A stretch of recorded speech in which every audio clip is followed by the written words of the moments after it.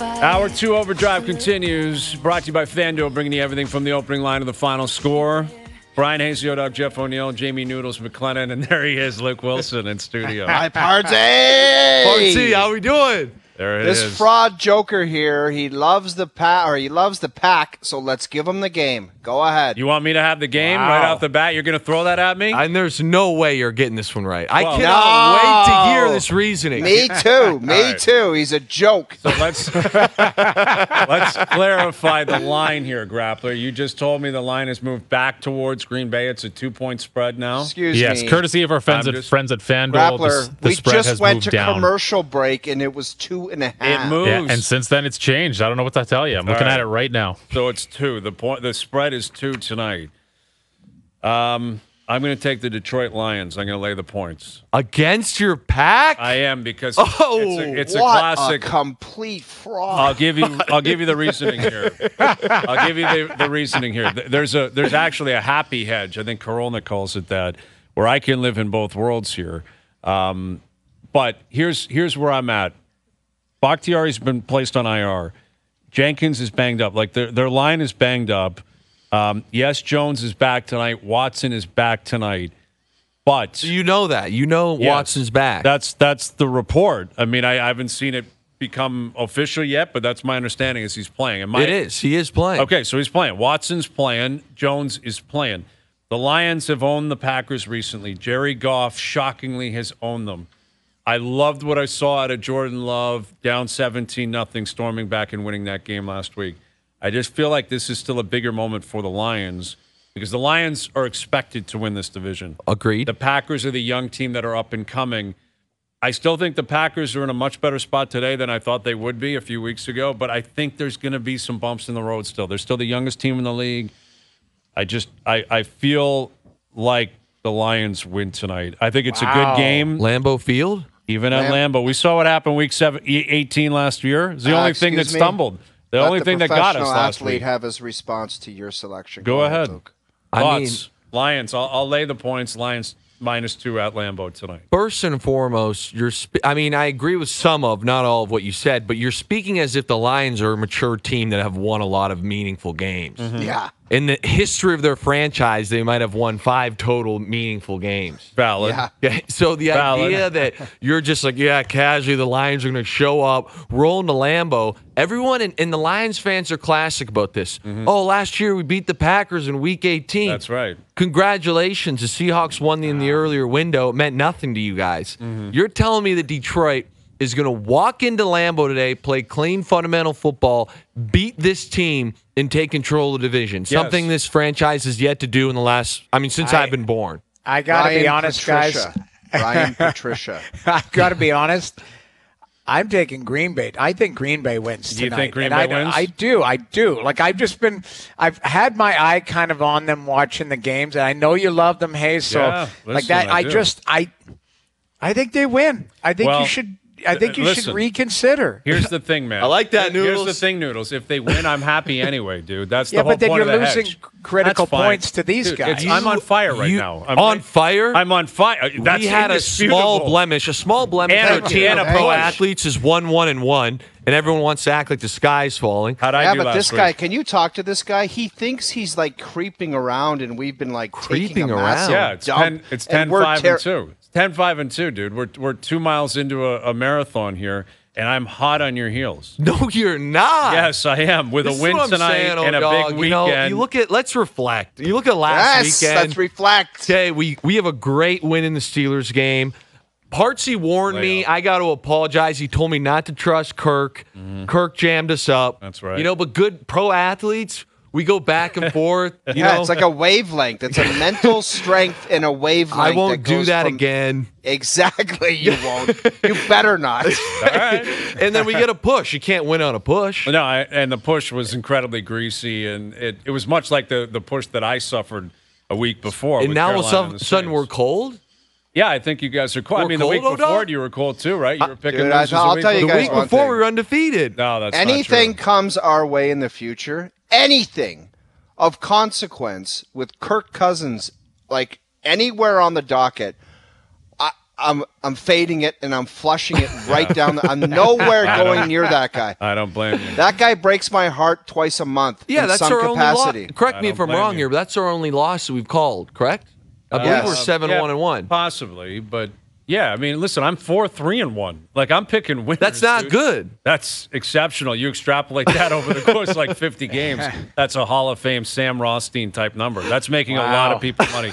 That is people in my organism that are getting paid off my shrapnel. Like, I am literally losing money trying to pick it up off the floor. Oh, dog, you listen to this guy? That's how good I am. And that's how I feel about this game tonight. I do. I love the Packers, and psychologically, I want to reverse this into existence.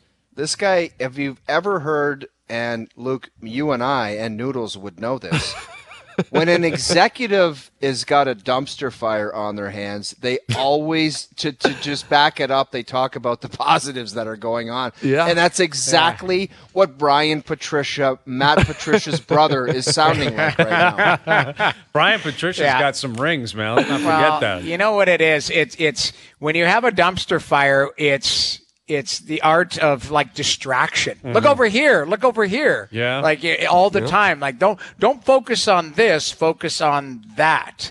I don't know if Hayes is doing that though. You're not trying to distract people. No. I mean, yesterday you had the porta potty, like had some distractive comments yesterday. Today you've been on point. I think I've been very sound, very reasonable. I'm just trying to figure out how all of a sudden we're considered in your mind to be going cold when we have one loss. Well, you've picked a That was a fourth. No, we haven't. You're 7-1-1. Yeah. Yes, that's one loss, and it was a 6-yard pass. It was but it was last week. Last week you guys were 1-1-1. That's a cooler based on previous standards. Where I am moving in a different direction. Like I said, factual, that man. That is factual. Ridiculous commentary.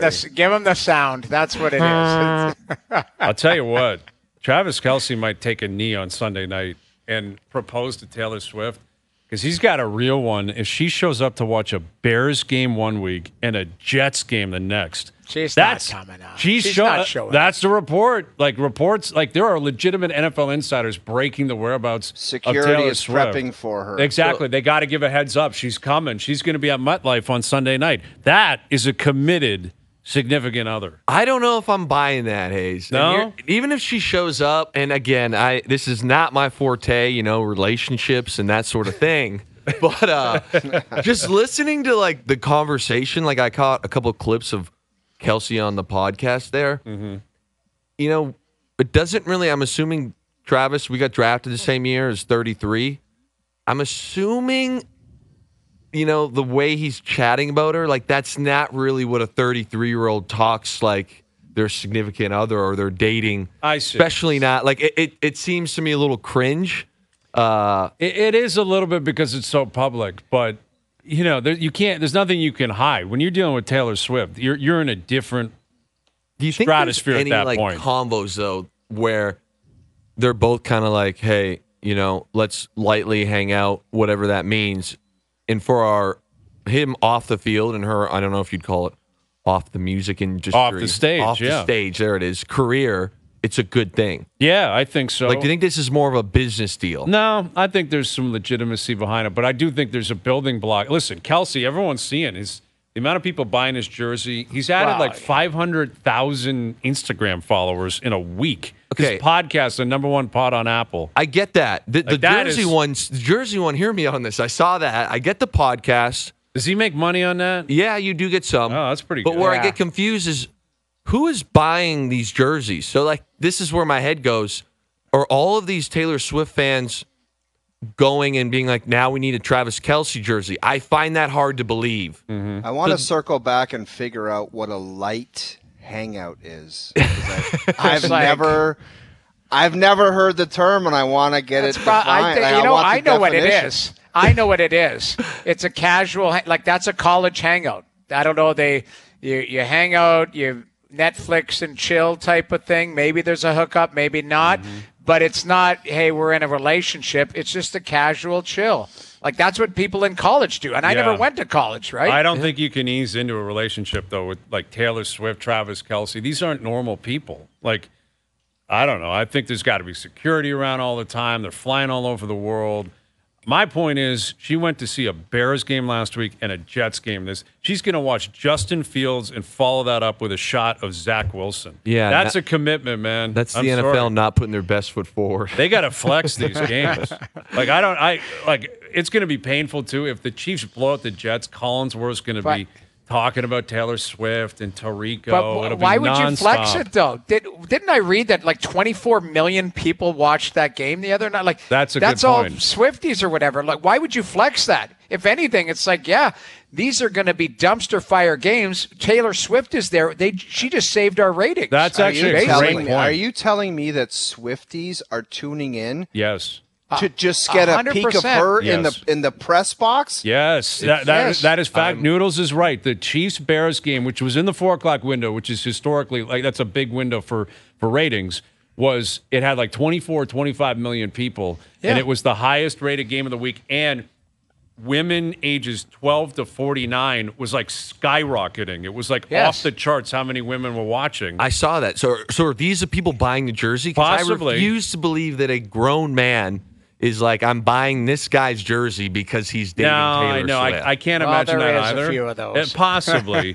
But you're right, though, Noodles. It's actually a great point that I think the NFL and NBC would flex this game into Sunday Night Football if they knew she was going. Like, even with Zach Wilson hurt, if Mahomes was hurt, they'd flex it into primetime because she's there. That's how big Taylor Swift is. Her effect, and she's bigger than him.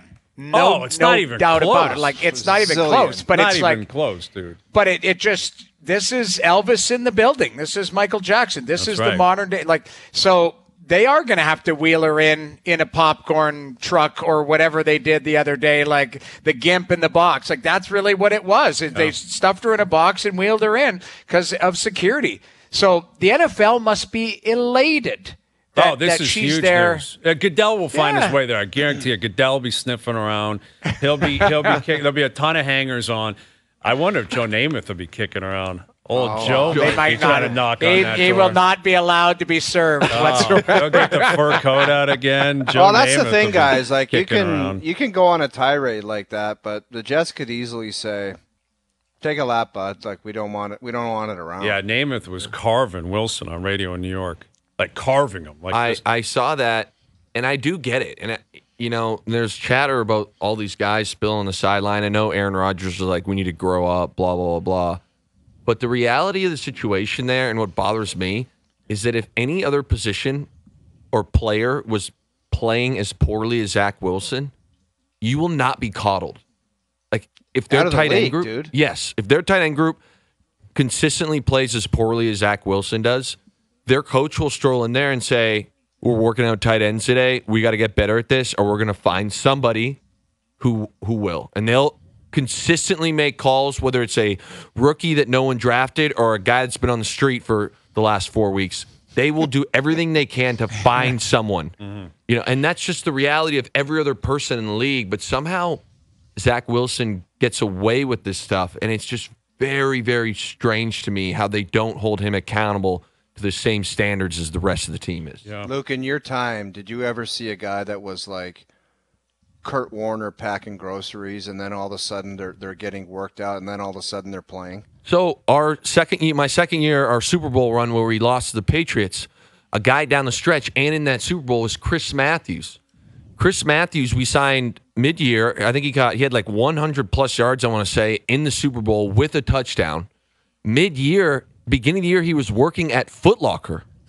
He was working at Foot Locker the beginning of the year. They picked this dude up. He came in there, started on practice squad, special teams. Actually was the guy who caught the onside kick against the Packers when Bostic fumbled it there, right into Chris Matthews' hands. And in the Super Bowl, I think he had like a $120 and a tutty. How did he get found? How do you find a guy at Foot Locker? I'm telling you, there's a weird thing about the NFL compared to any other sport where there's no minor league.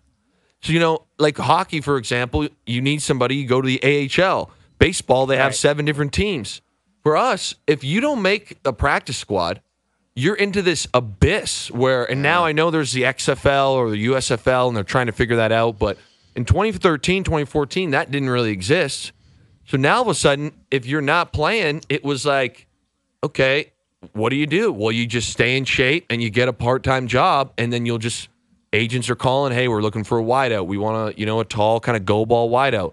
They bring him in on usually Tuesdays, sometimes Mondays, and they had our own little room in Seattle where all the little tryout players would go. We'd all see him like walk in, they'd give him a pair of shorts and be like, today we're working out 7 tight ends. And the tight ends would come in there and the scouts would be, and they'd have a notepad on every single guy. Chris Matthews must have balled out during his thing, and they found a spot for him. And the next thing you know, he's catching touchdowns in the Super Bowl. Yeah. Could have. Wow. If we score on the last play of the game, which we all know what happened there, but there's potential that Chris Matthews was the MVP of the game. That's wild, man. JP was saying he was with the CFL the year before. Yeah. And I guess was working security at Foot Locker. Security at Foot Locker. So that was it. I thought he was on the floor. I knew it was something at Foot Locker. Dude, how has no one made a movie out of that? Like, that's a movie. Well, let me ask you though: did he go on? Did he go on to have a successful career, or no? Or did he? Believe he ended up. I think we released him the next year. I think he went to Baltimore. Was kind of a special teams guy there. Don't quote me on this. And then I think he went back to the CFL. Mm-hmm. I follow him on Instagram, so that's my source of information for this right now. Well, but still, like you're right. The movie would have been made if he won the MVP. Yes. Like if you guys just handed the ball off to Marshawn Lynch. Correct. There's a movie about this guy. Yes. Basically, there's a movie. Security at Foot Locker, dude. Right. I think it was like it was definitely over 100. Hopefully, we can get stats on that. But I'm like 90% sure he had over 100 yards in the Super Bowl. That's incredible. Do you ever lie in bed at night thinking about that end of that game? All the time. All the time. That would honestly, like, I don't want to bring it up, but no, that would chap my ass. It does every night of my life. The worst part for me, dog, that is not. I mean, it's an awful feeling that we couldn't went back to back. Like you talk about, there's very few teams that have ever done that. Yeah. So as far as like the history of the NFL, say that you were a part of a back-to-back stretch was pretty incredible. But what I think hurts me more was that moment caused so many problems in the next, let's call it 3 to 4 years in our locker room, where guys didn't trust the coaching staff, guys didn't like the offense and defense didn't get along. A lot of people thought that it was Pete's way of trying to promote Russ instead of Marshawn, and they felt like we should have been talking more about this legendary defense. And it just created this like wild, toxic environment where it was like every man for themselves. And then one play. Yes. And then all of a sudden you saw, next year I think we were 10-5-1 in a wild card spot. The year after that, 10-6. In both of those years, I felt like we were just as talented, but we just weren't the same. The brotherhood was kind of gone to a degree.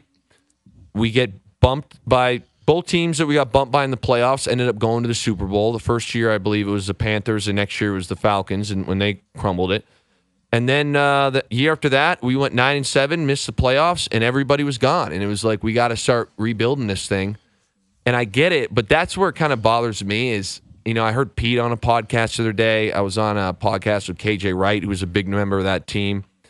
And everybody kind of points to that moment. And for me, it's just a big what if. Beyond the, yes, we would have had 2 Super Bowls, but how much further could we have taken that run? So that's really the part that stings. Appreciate the answer, Pardsy, and I love you, pal. There you go. Had to bring it up. Yeah. I love that you brought it up, too. I'm sensing friction between the two of you. Absolutely not. I'm sensing friction. Absolutely not. Wow. What do you make of Bills-Dolphins this weekend, where the Bills, I think, are a -2.5 or -3-point favorite at home? Yeah. And Josh Allen's owned Miami in his career. He has. I think the key to the Bills right now is to pressure Tua. So, again, X and O-wise, I don't think anyone in the league can really match up with this Dolphins offense because they can also run the ball. It's not like they're just limited to throwing it.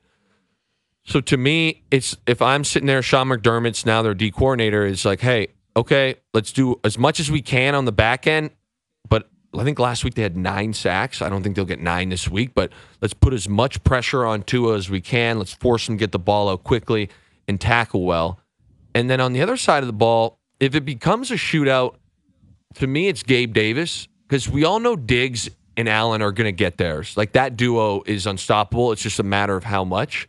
But I found that when the Bills get into trouble, it becomes throw to Stephon Diggs, and if it's not there, schoolyard football and make a miraculous play, which can lead to a pick. So to me, if Gabe Davis can, get a couple explosives early, alleviate some pressure on Stephon Diggs, this bad boy could go either way. But that's a big if. Again, I think it'll be a great matchup. My early lean would be the Dolphins, but we'll see. Yeah, it feels like that's because of the game they came off last week that everyone is going to hammer the Dolphins. And that's what leads me to kind of lean towards the Bills because of their history against the Dolphins. Also, like, the Dolphins have traveled a lot early in the year. They went to L.A., then went up to Boston, then back home. Now they're up to Buffalo. This feels like a classic NFL game where you're like, obviously Miami, best team in the league right now, hottest team. Of course they're going to keep it rolling. And the Bills, people are going to say, well, remember what happened week one? They couldn't beat, I don't know. Bills look pretty good the last 2 weeks. They do. And I think that defense is legit. I think there's an argument for both teams, though, that they haven't really played anyone in the sense of, like, so the Bills, correct me if I'm wrong, have a win against the Raiders and the Commanders, who I don't think are legit, contenders at all. I don't think that's a controversial statement. But the flip side, you've got the Patriots is a win for the Dolphins. Chargers was impressive. The Chargers in was LA. impressive. But then you got Patriots and the Broncos. Don't so count. I do think, after 3 weeks, it's very early. I'd say the Dolphins have been more impressive, but I'm not sure either one of them have really been tested yet. So we'll see. They'll both be tested on Sunday. It'll be a great game, though. Yeah. Like, between tonight and Sunday, feels like a battle for the division, right? Like Detroit, Green Bay, Buffalo, Miami. Tonight, I'm excited for. I think it's going to be a great game tonight. I do get worried right now, too, with the mental state of Josh Allen. I sit there during the week, and I like listening to guys talk and, being a guy who's been in some interviews before. I think not necessarily from what athletes say, but kind of their mannerisms. You can tell a lot about how they're feeling on the inside. And, like, I listened to Tua, and Tua's like, we got to beat these guys. Like, he seems very cool, calm, collected, as he should be. He's just put up 70 points. Where, like, Josh, to me, still feels very, very stiff. I feel like the pressure, which it is to a degree, is there's a lot of pressure on him. If he throws 2 picks in this game, people are really going to start questioning, what this guy's all about. So I am a little nervous about Josh Allen's mental state. I mean, physically, the guy's one of the best quarterbacks in the league. But is there a number? Is there a number of nervous? 50 shade of underpants on Josh Allen. You got to explain. Yeah, how does that scale work? You can't just throw that at someone without any understanding. Lay it out there. Lay it out what 1 is and what 50 is. 1 is a fresh, crisp, white pair of Calvin Kleins. Okay.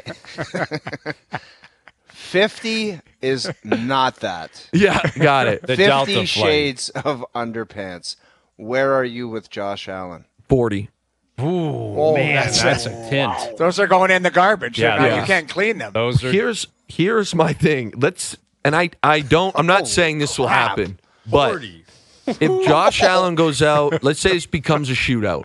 Let's say the defense doesn't hold up, which I'm not saying that will happen, but Tua has his way. They start scoring points, and Josh has to answer.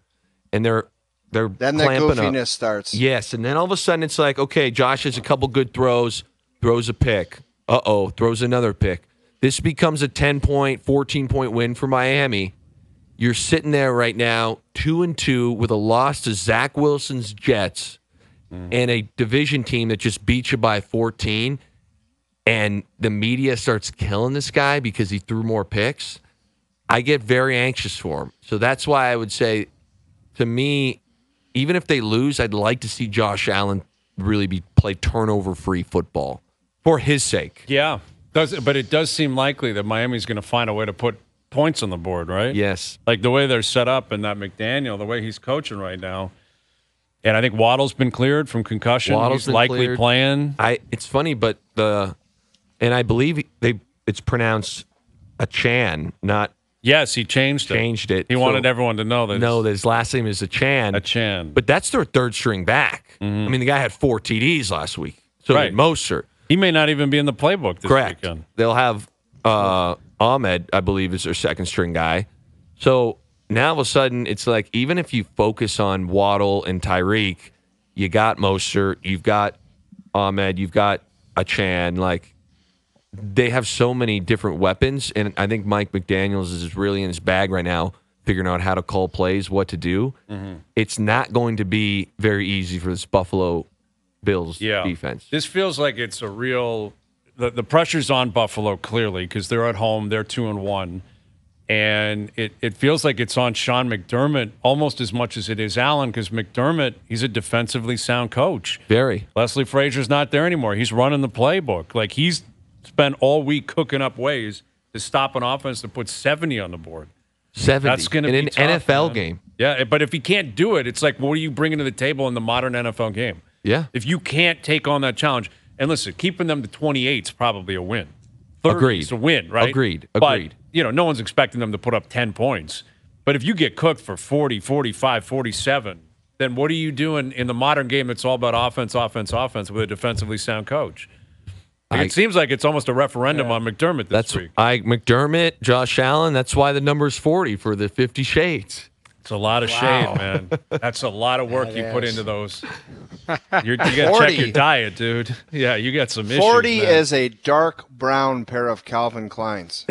I'm telling you, dog, that's how I'm feeling about the situation. Now, all right. If Josh Allen comes and silences everybody, that number goes way down. But I think that's a big if this week. There's a lot of questions, and I think a lot of Bills fans probably feel the same way. All right, there you go. Hayes and company were on the Lions, -2 tonight. That means, conversely, Team Owen Wilson, I guess you're rooting for the Pack, +2. Yeah. Go, Pack, go. There you go. I'm going to have my cheese hat on. Go, Pack, go. I'm good with that. Yeah, I can't Joe believe it's all good, man. If the Packers Joe Bowen win. is disgusted with you and his sons. It's a spread, dude. I It's can't, gambling. If the Packers win tonight, I'm happy. I don't We're care going about to call one the loss. Monday Nighter, dog, and I don't care what the number is. I'm going with the Seahawks. That's right. It's Really? just There it's you a go. rule. It's a code you live by. Well, that's That's why I'm right. a winner and why you're losers. We're 7-1-1. But it doesn't matter. I have principles, and it makes no difference. I'm a man of integrity when it comes to gambling, and I intend on catching you guys. Integrity. All right, we'll leave it there. Good seeing you, buddy. Good to see you. There he is, Luke Wilson. Archie. Team Owen Wilson. Love you, brother. Let's go. Overdrive continues. TSN 1050 and on TSN 2. All right, our buddy Mark Masters will join us in about a half an hour. Catch up with Don LaGreca, the Michael Kay Show on ESPN Radio down in New York. New York radio legend, one of our favorites. Oh, Man, he'd have some juicy nuggets right now on the Jets, Yeah, but he the ever. Yankees, Wow. all of it. Stanton. that's right. The East improving the Knicks. I don't think the Knicks were ever in on Damian Lillard, but still, Knicks are always chasing. Man, are people in Miami complaining? Like now everyone's like, oh, they just wouldn't trade with Miami. Portland, they had it out against. Yes, they should have it out against Miami. Yeah. Because if I'm an owner, we said it yesterday. Okay, we'll meet your desire, you want, but we're not trading you where you want to go. Sorry, Right. It's just, out of spite, I'm not doing it. I think there could be legitimacy in that his agent, Damian Lillard's agent, overplayed his hand. He tried to sewer the whole process, and Portland was like, "Screw you." But Hayes, We'll there's move no on way from of you, but- massaging that transaction to where it's a smooth sailing operation. Like if you tell an organization the franchise player wants out and he also wants to go to Miami, first of all, you're a little bit taken back, and then second of all, then you get pissed off. Mm-hmm. So it's like, well, okay, I guess we got to move on, but we're not getting him where he wants to go. Well, sorry. Especially if the agent is getting out in front of the whole process, leaking everything. Right. Leaking, sabotaging everything. Like any ounce of leverage Portland had, they're like, you're screwing us, man. Like you're telling the whole world he's not only going is there. going to Miami. Yeah, and it's, by the sounds of it, that may have been what happened even in Toronto. In the end, Messiah and company may have said, we just can't trust this guy. Like he is so anti-Toronto. By the way, we're the not team gonna might do have it. got that stuff out there. The team might have said, the Dame's agent might have said, let's just keep this on the down low. And the team said, oh, no, here it comes. Yeah. Yeah. Yeah, exactly. But in the end, he ends up in Milwaukee. And, now it's starting to leak out what the Heat were willing to give up. And I'm not sure I believe that either. Because I think Pat Riley and company, they're in damage control, right? Like they got to try to convince their own fans they were trying. So everyone now it's like, oh, they're giving up hero, 3 first-rounders. I'm like, I'm not buying that. Because as much as Portland might be spiteful, if the deal is substantially better than what they got, they'd probably still take it. Because Dame's going to the East anyway. It's not like he's, playing down the road. It's not like he's going to Sacramento or the Lakers or the Clippers or something. He's going to the East. Portland, as much as they might be bitter with the process, if you're going to offer a much better option, then I think they still would have taken it. So I'm not convinced there's any truth in that anyway. But everyone's, scrambling now to explain. Like even the Raptors, you'll notice, now it's leaking out. They weren't going to put Siakam on. They wouldn't put OG on. They wouldn't put Scotty on. I'm not sure I believe that either. But now that they still have those guys, they got to try to get it out that they weren't ever going to trade them. Right? It's more about making your own people feel good. Like, no. Damage control. Exactly. Oh, we weren't trading you, man. Never. We'd never put you on. I love that one. We wouldn't possibly after put the you. fact. The articles came out immediately. The Raptors are like, we weren't even that interested. Right. It's like, give me a break, man. Yeah, come on, man. Like, come on. It's a smart play, and some people will buy it, but I don't think so, man. Give me a break. Yeah, we wouldn't trade anybody. Otto Porter, no way. We love Otto. We wouldn't. Never would we ever move on from him. Precious Achiuwa, we love him. Wouldn't possibly flip him for Damian Lillard. We wouldn't do it. We love you too much. How about that Mark Stone last night, that Vegas-LA preseason game where that was a huge hit. That was a great hit. I thought it was a great hit. And Hayden Hodgson is the guy's name. He's not a kid. He's 27 years old. He's been in the minors. He played a little bit with Philly the last couple of years. He's trying to make a team. And I love that hit for him, and I love shoulder to shoulder. It's a great hit. And listen, I understand why Stone isn't happy about it, but if I'm Hodgson, I couldn't care less about Mark Stone and his history. I'm trying to save my life as a professional hockey player. If I got to hit you, if I got to hit Sid, if I got to hit McDavid, I'm doing it, man. I have an appreciation for that. This guy's trying to make his career. That is a guy fighting for his life, but the thing is, I'll tell you what, I just think in preseason, understanding what Mark Stone's been through in his career, I don't know about Why is that his priority? Like, if Stone can't play, but if he can't play, then don't play. Like, he's supposed to lay off a hit because Stone's had issues with his back? I just think there should be some old school respect there. 20 years ago, that hit doesn't happen because the guy's like, I'm not going to take a run at this guy. But that's the way the game's changed. And you know what? The kid's fighting for his life. Exactly. If that's the way he's got to get noticed, then go ahead. I'm just saying I didn't love it. And I think he should have got his face beaten in for it, to be quite honest with you. That is the old – I think there's an old school both ways that you can swing it. 30 years ago, this Hodgson guy is like, I got to hit and fight 4 times tonight to make the team, so I'm going to do it. And I do appreciate that guy trying to make a statement. Yes. I get it. That's all he's got. No, exactly. He's not going to rip home 3 goals and 2 assists and be like – okay, Luc Robitaille, and Rob Blake. What do you think about that?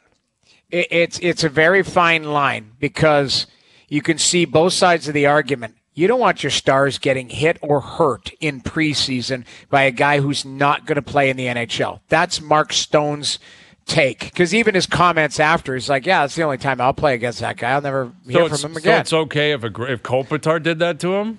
What does it matter if the guy's not going to play? Well, if this guy's going to go down to the East Coast League for the rest of his career, what the hell was he even involved in that game for? Here's my thing, guys. Always bring it home.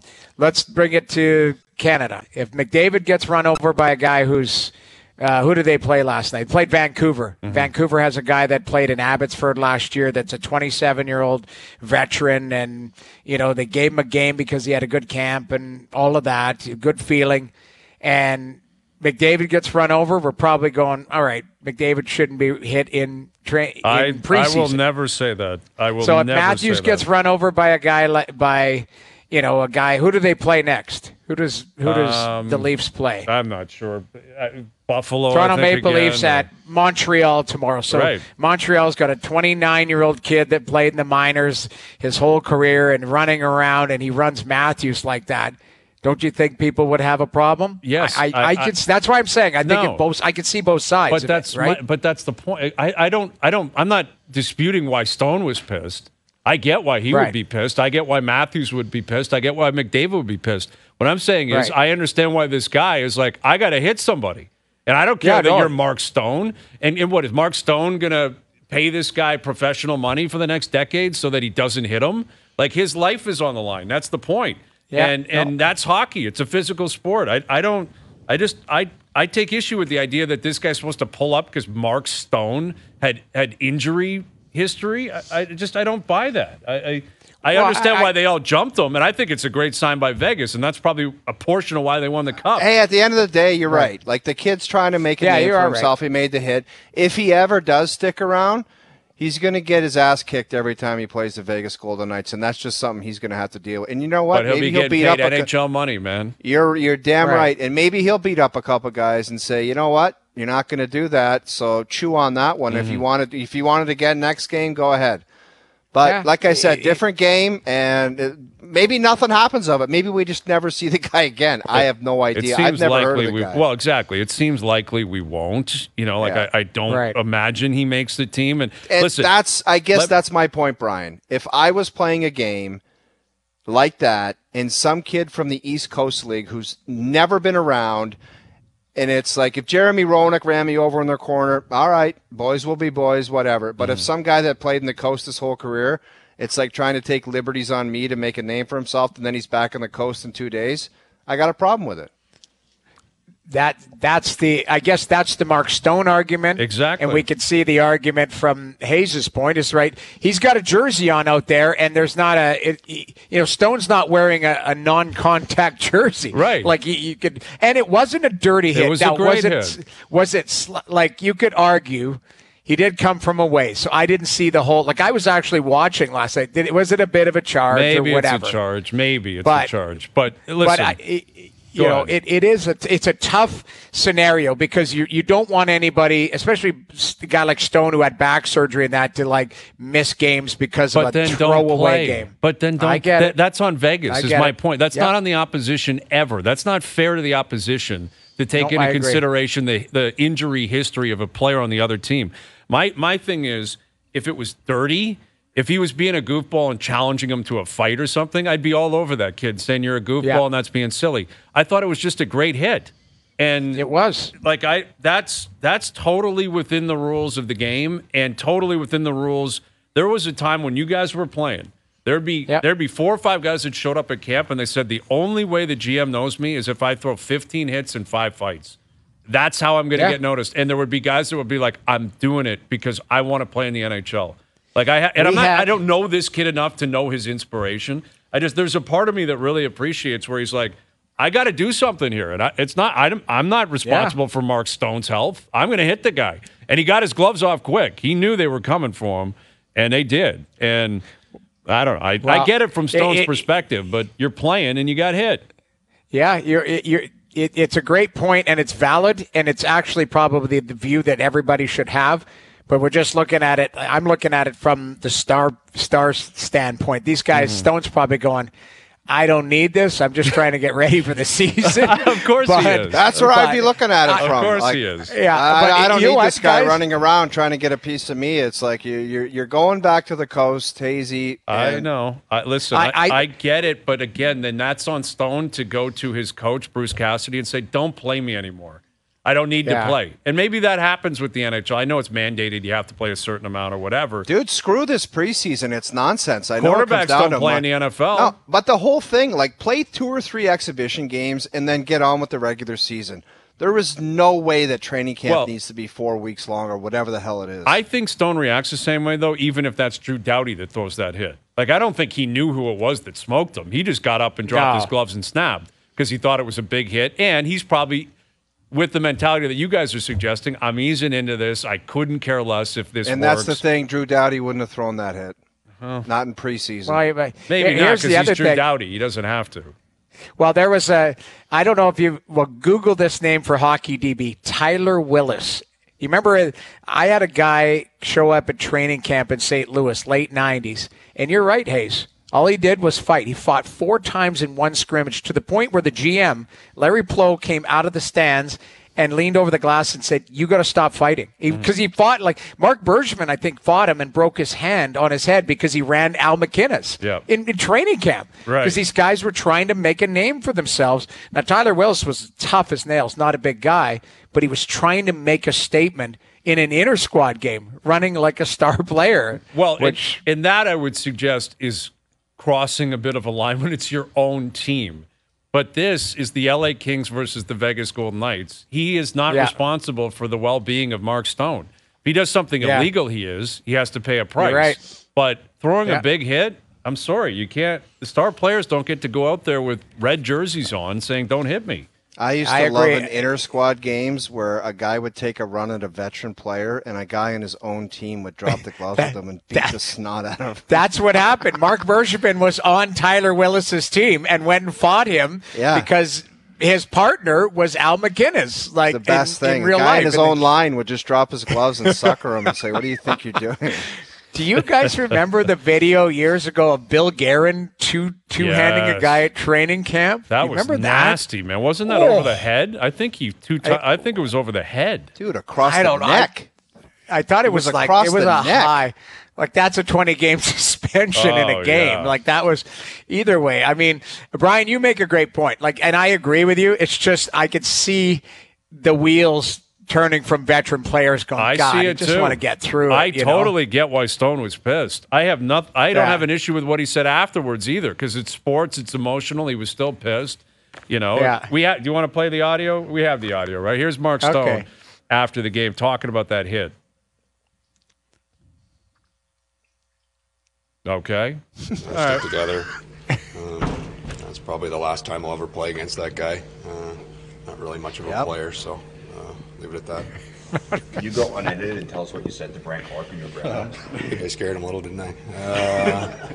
No, I honestly I was looking around for some of their talented players and trying to run at them, and he was really the only one. So it's unfortunate you're playing against a team like that. They're trying to make a name for themselves, and using preseason.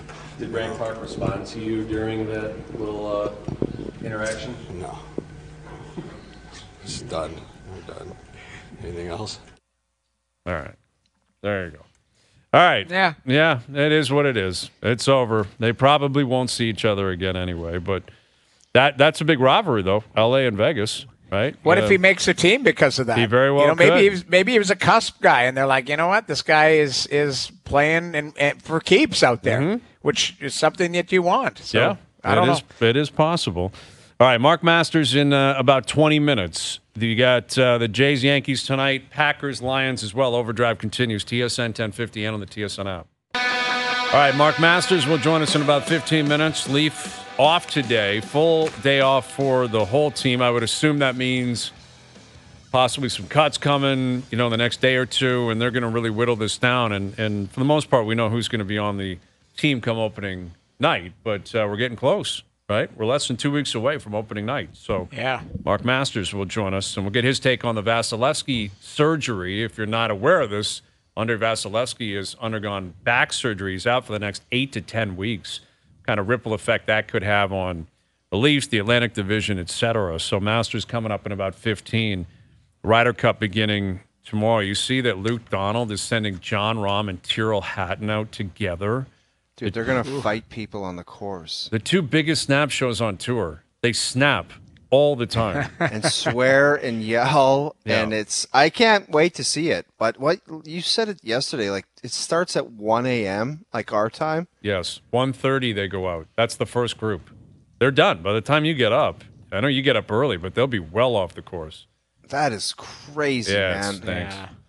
Does stink. If I didn't have to work tomorrow, because I could not work if I got up at 1:30 in the morning. If I had a nap, I would feel like I traveled around the world on some crazy flight or something. Mm-hmm. Like you would feel hungover at 4 p.m. Oh, yeah. If you got up at 1:30 and tried to get all the way through to 4, you'd be toast. Yeah, you're done. Yeah, you got panel work tomorrow, too, don't you? Aren't you? Yes. Like Leafs? Yeah. Oh, you'll be Pete Rose. Sleep on the panel. You'd be Pete Rose on the panel. You'd fall asleep. But 100%. imagine, what are they playing in the morning? Is it alternate shot or no? 'Cause Yeah, if it was alternate shot, can you imagine if they started snapping on each other? It is. It's foursomes, I believe, in the morning, so it's alternate shot, I believe, and then 4-ball in the afternoon. I think. I got to look that up, but that's the thing. They'll literally be snapping on each other like, nice shot, dope. yelling at each other. Brutal live. Thanks for that. Why'd you hit driver? What are you doing? Dude, I don't care who you are, what the situation is. When you're playing alternate shot and your partner absolutely just jams you up, you hate his guts for 5 seconds. You have to. Yeah, it's just a natural. It's like, how could you do that to me? Well, and then I feel like there's a part of it, if the guy recovers, you're almost still embarrassed because the guy had to hit. Remember that Duvall and Tiger situation? You remember that? The famous chip in by Tiger Woods where David Duvall absolutely sewered him in an alternate shot. I want to say it was a President's Cup. Like he chiseled a 3-iron, like a shanked 3-iron to the side, short-sided pin, and Tiger had to hole it to like saw off the match, and he ended up chipping it in. It was amazing. But even Duvall was like basically Monty grin screwing him, like, man, you won it for us, but remember, if anyone sees Monty throughout the week, send in the vids because he'll be grin screwing everyone there. Yes, Is he on the team? Is he on the staff? No, I don't think so. But he's there helping. He's just definitely keep there an eye. helping. Yeah, keep an eye on him. Yeah, we will. All right, final hour coming up. OverDrive continues. TSN 1050N on the TSN app.